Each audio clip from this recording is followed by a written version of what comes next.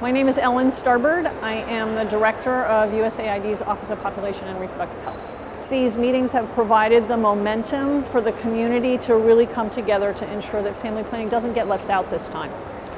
We really suffered last time for family planning being added to the MDGs so late, and I think we're in a much better place now with it explicitly mentioned in SDG 3 and implicitly part of the gender goal with its focus on sexual and reproductive rights, and then of course all the connections that it has to so many other development interventions, which I think is part of what makes it so powerful, is that you can talk to anybody about whatever their key interest is and usually find a path where family planning can help them get to what they're most interested in doing. And I think that's what's going to keep it on the agenda and really solidify it.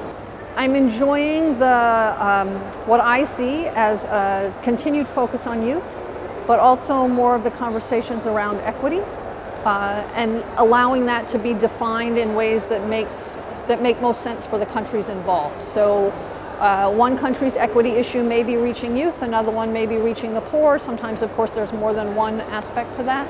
I'm also enjoying how much focus there seems to be on South to South, and nations really learning from each other and having those conversations with each other, not mediated by the donors.